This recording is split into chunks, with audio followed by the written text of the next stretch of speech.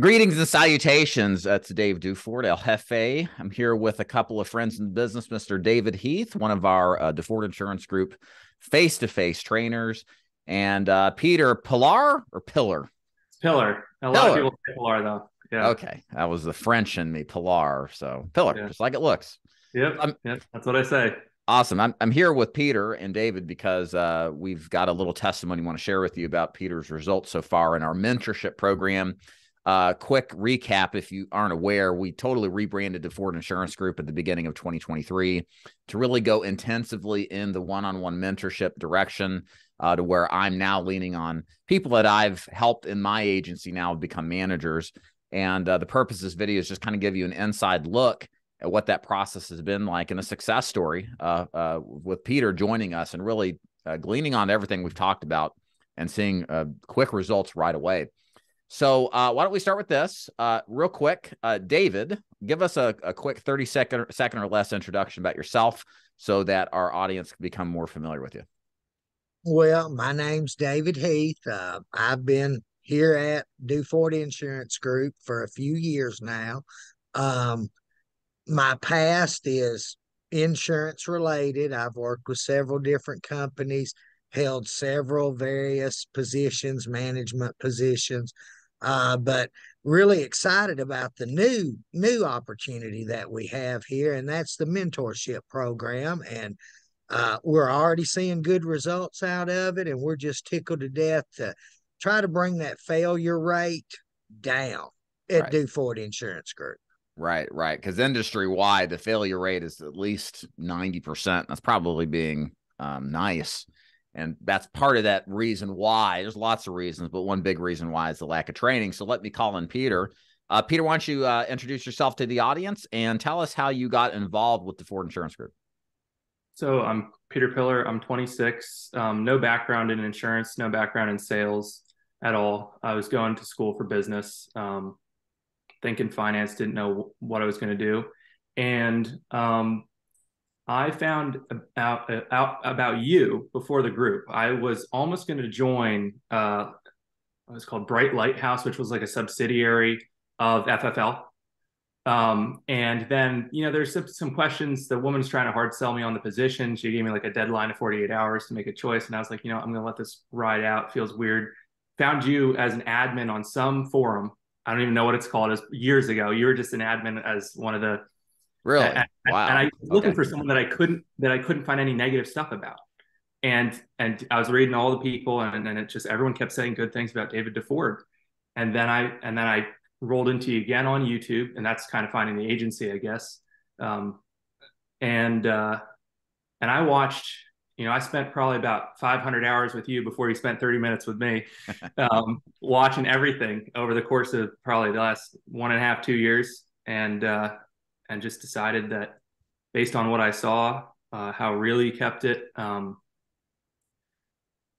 It just seemed like a really interesting opportunity. And yeah, I don't know how deep you want me to go on that, but that's kind of how I found you. Well, I think a good follow-up to that would be why final expense. A lot of people watching this are considering a career in insurance, and there's not just final expense, man. There's all sorts of great opportunities. So what was it about final expense that compelled you to jump in that direction and commit to that? So there's two things. I guess part of it is when you don't know anything, you gotta kind of trust in someone. So I had to upfront believe that you were saying it's a more simple product than getting into something like health insurance upfront. It has more upfront money. But the really big thing with me is I really like working with older people. And so that was also another box checked for me. But yeah, so to kind of frame it, I guess I was interested in the opportunity, and then I tried to listen to someone like you that was a professional, that because I don't know anything. So, what it Sure. was basically what you told me about final expense sold final expense to me. If that makes sense. It is funny. I find in my years of doing YouTube, like a good percentage of the people, they're not necessarily looking for final expense, but they find me online and they watch the content and are educated on the business model, and they become open-minded to it with time. So that's been interesting versus where I came into it. I guess I was kind of the same way, but I started finding out about insurance, didn't know much about it, and then discovered the final expense process. So working with seniors, was a big thing. The other thing that you do, and we're going to get into your production because you've been crushing it here lately. So for those of you out there, stick around with that because we're going to go into the good, bad, and the ugly when it comes to getting out there and seeing the people. But you chose the face-to-face route as opposed to telesales. A lot of people are going the remote route or the telesales route. Why are you selling in person? What conscious decisions did you make to go that direction? So I may be unique in this sense, only I don't think I am because John Campbell's in the same boat, but I have no interest in selling over the phone whatsoever. I love the idea of going out and meeting people face to face, seeing parts of the townships and country that I haven't seen, meeting their pets and sitting down and like that. That to me is a huge part of this business. And it was theoretically up front, and then it proved to be true. It's something that I really enjoy about this. I mean, I literally go around, sit down with old people, have a cup of tea and pet their cat. And we just talk about, a few things, but mostly we were talking about their kids half the time. So it's everything I thought it would be. And that in person is really important to me. I don't want to be stuck in a room. I'm not like that. I'm not a homebody like that. I want to be out doing stuff. So that was going to be my follow-up. Was it more of that you love being with people in person or that you hate the idea of being stuck in the home that kind of drove you to the in-person side? I think both. I think it's like I'm fully sold on being in person for both of those reasons. Yeah. Were you fully sold when you started, or did you get fully sold after you started seeing the people, getting in front of them and presenting? I'd say it was twofold. I loved my experience in the field has been excellent. And also when I talked to Chris, what's his last name? Sorrentino. Yeah. When I talked to him and he was super honest about what telesales is really like, and the volume you do, and I don't know, the combination of those two things, having that realistic framework for what that's like. It just kind of culminated in me just completely being, and also a huge part of it was what you said is that I have no background in sales. I have no background in insurance. And the way you always said it is this is the best route to go first, direct mail, face-to-face, final expense. So I literally just followed what I heard you say over the last 2 years. Right. Yeah. I'm afraid that I'm coming off to my audience as anti-telesales. It's not the intention. What I try to do, we train agents. I mean, Chris wrote 32,000 in a week of final expense. He's been working with us for years now, and it's all over the phone with him. So we're not against telesales, but I guess what I'm more concerned about is the longevity of an agent's career, and really more importantly than well, that's important too, but getting started is what's really, really important on the right foot.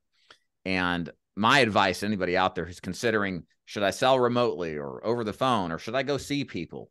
If you really feel in your heart of hearts you should sell in person, do that. Likewise for telesales. If you feel like you're made for the phone, that remote sales is just this appealing concept and you love the idea of it, follow your heart and your gut.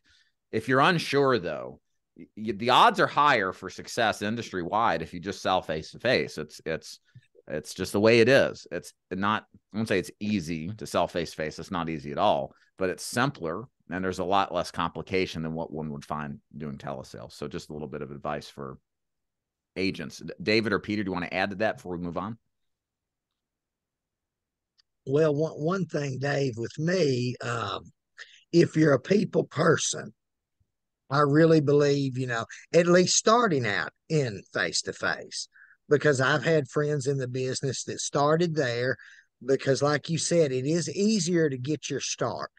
With telesales, there's all this technology involved nowadays. And someone like me that struggles with that a little bit, that is a deterrent for me. Not to say because Chris is killing it, and others are in our group. But, I think if you're just a people person, you'll know which one you want to do. But the one thing I do want to add that I like is here at Do For It Insurance Group, we tell the good, bad, and the ugly about all. And Peter even mentioned that Chris told him the ugly, which most people do not do in this industry.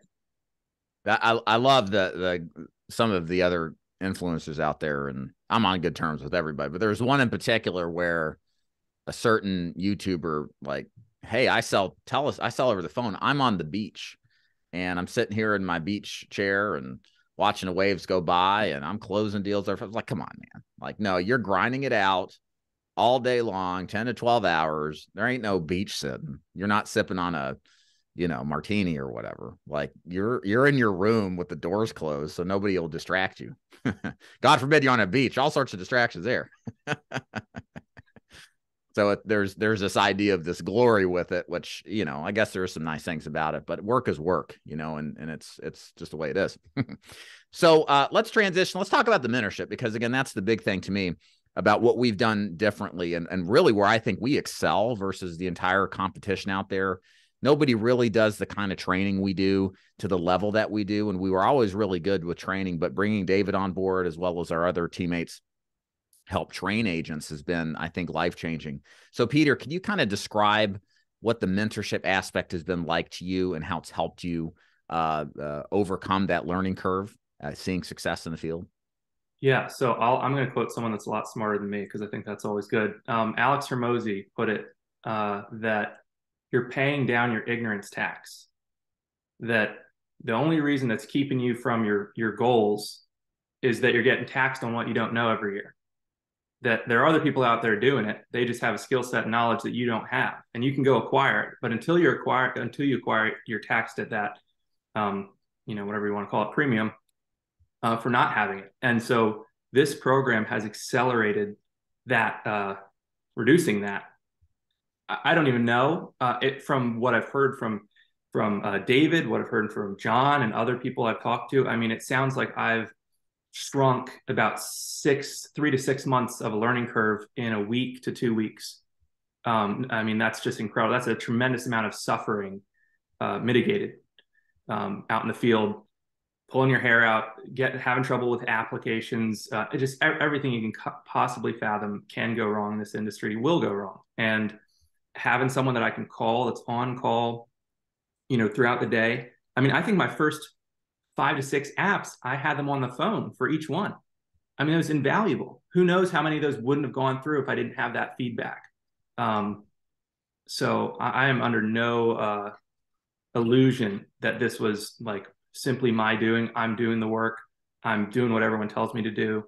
But it doesn't take a genius to realize how many things can go wrong in this industry if you don't have direction and counsel. And I'll add to this, and then David, I'm going to pop you in here. I want you to kind of describe how the mentorship works kind of day to day with new agents with us. Yeah, man, when it comes to this business, the biggest issue, and this is the nature of how this business has been, and it has grown more this way. It's remote.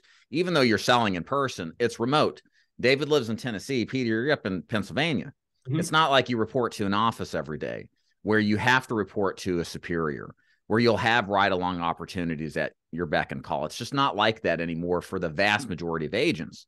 And there's this huge chasm that's now been created where this knowledge gap is a lot harder to fill because there's not somebody in your corner to help you out to the extent. Because the way it works now is again, most organizations, what do they do? They mass recruit. You got a pulse, throw you into the mix and figure it out. Good luck. And you got to figure things out. But there's this tenuous period in the beginning where we're having help from some agents. For a lot of agents, it means the difference between success and failure. And that's kind of, I think, what we're trying to fill the gap in at the Ford Insurance Group now with mentorship is helping those agents who may otherwise fail, who didn't have somebody who was taking their phone calls, helping them with apps, et cetera, get through that learning curve, like you said, in a lot faster period of time and seeing success a lot faster. So I'm super pumped about it because it is really a game changer. David, talk about how the mentorship looks when a new agent joins and works with you on the face-to-face side. Okay. Basically, they would join. There's different outlets out there of how to join. But once they join, basically I receive an email that someone has joined the program. Well, I immediately try to either text or call, just to make that first acquaintance with them, let them know who I am. And then what we'll do that I'll go ahead and get them started on script. And I feel that the script is 90% of the battle sometimes out there for an agent. So we go ahead and we start working on that script. Now, I normally don't start the 2 calls a day until the following Monday because I want them to already have 2 to 5 days on that script. Uh, and then what we'll do Monday, with all new agents, I start them off 2 calls a day, and we are going over script. They are sending me recordings of their script during the day, so I can see how the progress is going. And I tell you, you take one from one of our first meetings and compare it to the one on Friday afternoon, there's such a difference, Dave. And I think that part right there, because me personally, I feel a lot of agents fail in this business because of lack of confidence off the bat. And I think that's really what we're trying to bring to the agents is the confidence that myself or one of the other mentors are going to be there for them to direct them. And then lastly, the biggest thing, we've already made the costly mistakes on our wallet. I know you have, Dave. I know I have. So we can relay that to these people and say, no, don't do this. Let me direct you to what's working. And then let me give you the tools to work it with. And then you've also got me if you've got any problems or questions. So Peter, what was that week of mentorship? So David talked about a little bit, twice a day meetings. What did that look like for you? Can kind of take us through that process of what it was like getting started and kind of your process of learning in that first weeks and how you felt you progressed. Yeah, absolutely. So I think having the twice a day is a game changer. It's like 2 bookends to your day. And so what that means is you feel like you got someone with you. I mean, you can call them during the day too, but there's something about having that staple at both ends that even if there's a hailstorm in the middle of those 2 meetings, you still, it feels nice. You feel connected, you feel grounded. As far as going over stuff with him, we went over the script several times. We went over all 3 of them, the door knocking, the over the phone. I started doing appointments over the phone because I was having success with that. Transitioned to door knocking as I kind of built up more confidence. So we'd go over all 3 of those scripts. He helped me with a lot of other stuff too, like just things that make things work more smoothly in the field. Like I printed out a sheet for I'm not going to get too into the weeds here, but with prosperity, with the health questions, then I can just go down them. I kind of know where they're going to land. And then from there, just the little things that add up and make a huge difference. I mean, that's what mentorship does. It's the 5-minute conversations here and there. It's, them listening to your thing and giving you one pointer there. I mean, those like 1-2% things, they add up into you being 120% ahead of someone else that doesn't have it very quickly. Yeah, and probably David and I can both attest. I mean, when we started, I had somebody who would take a phone call or two, but we're on our own, and to some extent, you're your own worst enemy in this business. You start thinking, well, I don't want to go work. I've had a bad day. Let me just stay at home. When you could be out there door knocking, there's your next big commission check's behind that extra door knock or 2 that you didn't do, right? And it's just like death by 1,000 paper cuts. But, one of the things you get with us, and we're not nagging you or yelling at you, or it's not like micromanagement, but it's that kind of gentle nudge that you need to hear, that voice you need, that we all need, that we'll probably try to avoid on our own, is kind of where the mentorship, philosophy really comes from, and doing the things we know we need to do, but maybe find in our beginnings are, less encouraged to do so. So take us through that. Go ahead. Real quick. Yeah. So I just think it's really important because this is something David and I both have talked about, that another element to mentorship is you have these men and women that their time's valuable. There's a reason why they're a mentor, right? That they have something that's worth listening to. They have something to offer. And therefore, when they give their time to you, I feel like immediately very humbled by that. And also on those days, this is why I wanted to tie it in. You said those days when you don't feel like going out. I have found that if I have any, hesitance like that any day, the first thing that I think of is I'm not going to disappoint David. I'm not going to these 2 guys are giving me their time. The least I can do is go out and do my job. So I think that's a huge buffer, maybe that was seen or unforeseen, but part of this program, I think it really mitigates that, as far as that, just if you're alone in it, then who's watching if you do what's right or wrong, Yeah. It's easy to get away with that stuff because nobody's watching, This is all the things that, that's just great about this. Like that, I never anticipated that kind of response with the implementation of this program. And it's just, all of it is, again, designed to get what you ultimately want as the agent, which is results, right? In a much more conducive fashion than figuring it out on your own and being another statistic, right? So, Peter, take us through this first kind of, you got through the mentorship, you got into the field, briefly kind of take us through the kind of results that you got writing, like talk about your first day in the field and kind of how it went for you. So the first day, so my first appointment ever, I got the guy to take out his checkbook, and that blew my mind. When someone gave me a check and I'm seeing their routing number, and that was like, this works. I mean, this works.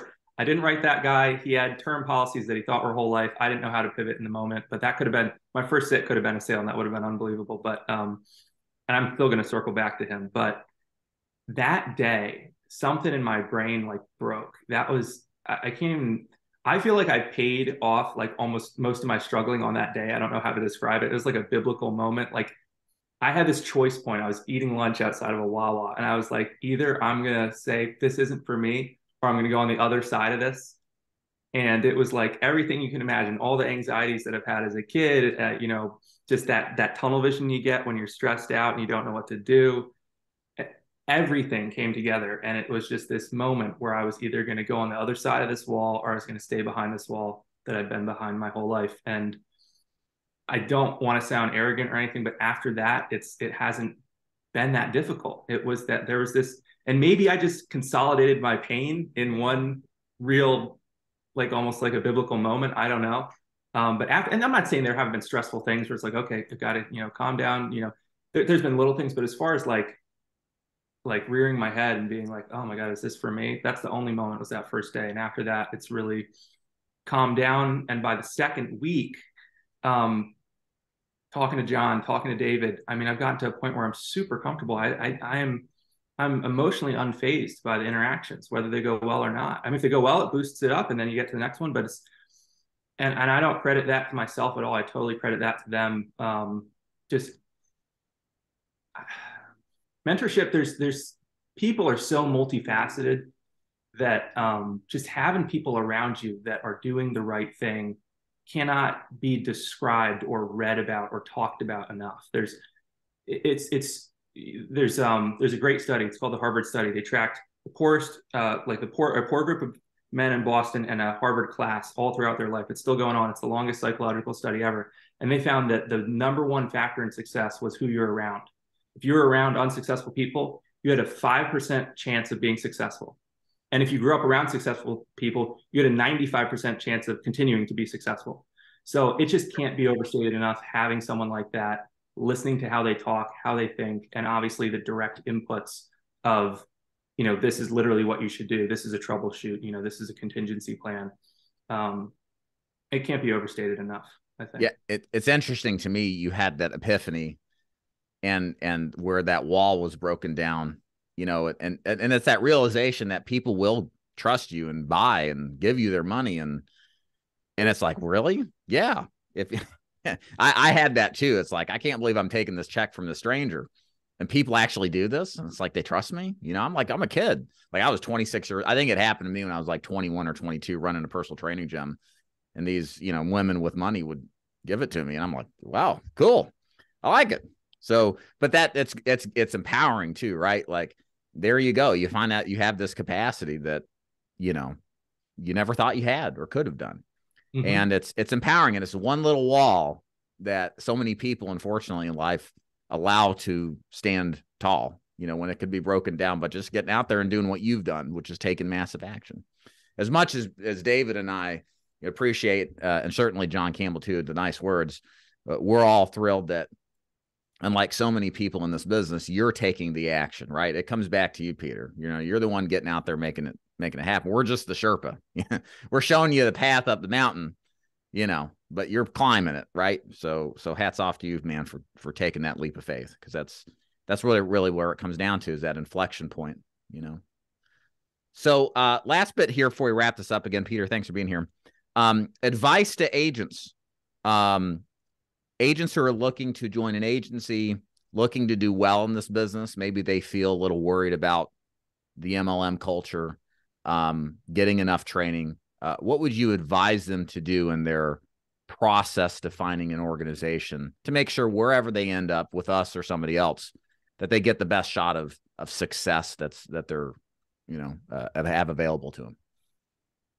So with an industry where so much can go wrong and does go wrong for so many things, for so many reasons, you need to find people that are trustworthy, right? If you're not getting good leads, if you don't understand how to vet lead vendors, what it means to have leads like cross-sell to other people or like there's so much that you don't know when you pass your insurance exam that it's ridiculous. I mean, you are not set up to thrive in the industry at all by just getting your license. So you have to educate yourself on the industry. The first thing I would do, I spent over a year learning about this industry. And if you spend enough time, I would really have this be a slow burn. If you're serious about this, you can become a millionaire doing this easily. And it's a serious opportunity that's absolutely possible for a ton of people. And I take it very seriously. And I think I'm very conservative with stuff. And I know that, and I think you are in a lot of ways too. That's what I think really resonated in me listening to your content. I would have over $10,000 saved up if you're going to do face-to-face. Especially if you're living alone, it depends. It would fluctuate based on your mortgage or your rent payments, but you need to have like several months paid for and ready to transition if you're going to go full time. I don't want to cut anyone, or not give the full truth. So have money set aside, act like this is a business that you're getting involved in, take it seriously, study the industry, not just insurance, figure out where you're going to be, spend enough time at it that you can figure out if someone's full of it or not. I mean, that's the thing. If people don't spend enough time with people to realize, that's something I did. I spent so much time reading and listening to things that I finally found someone that made sense like you. But you don't know what makes sense if you don't spend the time. So I would have this be a slow burn. I know it's super exciting. I know that the money is amazing, and I've made more money in the last 2 weeks, even after lead spend and just a 75% up front and maybe a 20% fall off rate than I did in 9 months of working as a part-time mechanic during college. I mean, it's ridiculous. The money is insane, and I know that makes people want to jump on right away. But you really want to make sure you're situated well. And I mean, not to plug you guys too much, but a great way to bypass a lot of that and have people that are going to vet lead vendors, have people that are going to show you the ropes, would be to join a good agency. And this is one. There are other ones too. I was looking at a few, but there are a lot of elements that just, the fact that you had also done the social media element, I thought as I started to grow, not just from my production, and I wanted to be around someone like you that I could pick your brain maybe down the road about how you branded yourself on other levels. But I would take a very conservative approach, take this very seriously. This can absolutely change your life and give you a life that you could never even dream of. If you do it right, if you do the work, if you get set up with the right people and you know what you're doing. So take it very seriously. It's a serious opportunity. Thank you for that, Peter. Real quick, if you're frightened by what Peter said, I told Peter to be straight up honest. $10,000 in the bank. Do you mean I can't sell if I don't have that much? Just as a side note, you can always start this part-time.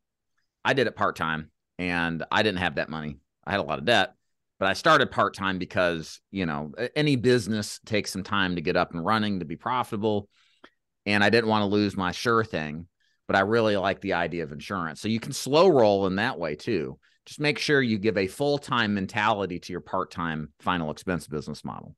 So it does work if you work it the right way. So that would be kind of like a compromise, if you will, so a kind of middle ground if you're worried about the investment requirement. And then last thing, David, if you don't mind popping and give us your 2 cents on this, advice for new agents. What should they be concerned with who are thinking about getting into this business? What should they look for to give them the best chances of success? Well, like Peter said, I mean, you want to do your research. You want to make sure who you're going to work with is who they really are. And that means you've got to investigate a little bit. I've worked with people in the past that I didn't understand the entire program coming in, and you really want to understand that. And then you want to look for, like Peter said, you know, I think my granddaddy used to say, birds of a feather flock together, maybe. You want to surround yourself with like-minded people, because the worst thing you can do, and Cardone and all the other ones will tell you, is be around negative Nancy all day long, because then you're going to be negative by the end of the day because you've heard all that negativity. And one good thing with this program, everyone that has come in so far is like-minded. They want to succeed in this business. And that you've got to want to do that. If you don't want to succeed, it's not for you, no matter where you go. I really feel just do that 9 to 5, clock in and out, get that regular paycheck every Friday. But, you know, the ones that want to be a business owner, want to control and manage their time, you have to, I tell everybody when they come in, give me 110%, and I'll give you 140. And I truly believe that. But if you're not going to give 110, you know, you might want to look for something else. But find people who are like-minded, find a business plan that meets you. I'm big on setting goals, planning the future for everybody. And then also, I mean, find somebody that'll tell you the truth. You know, Yeah. That's my biggest thing. You know, I want somebody who's going to tell me they beat 10 doors yesterday, struggled all day long, and stayed out long enough they finally got that $1,200 in the bank at 9 o'clock at night. You know, I want people that's not going to sugarcoat it. You know, Kool-Aid, we call it. Don't drink the Kool-Aid. But yeah, I mean, that's my take on it, Dave. Well, Peter and David, we appreciate you kindly. And if for those of you out there in the YouTube's world wants a little bit more taste on what we do, go to davidduford.com. We are actively and always looking for people, whether you have experience or not in the insurance business, but have coachability, self work ethic, and are able to get out there. We invite you to learn more about our mentorship program to see if it's a good fit for you. Once you're there, you'll click the FAQ button and then just watch all the information there. And then if you like what you see, you'll see how you can apply to the mentorship program and then go from there. Again, Peter and David, thanks for being here. Appreciate you. Thank you.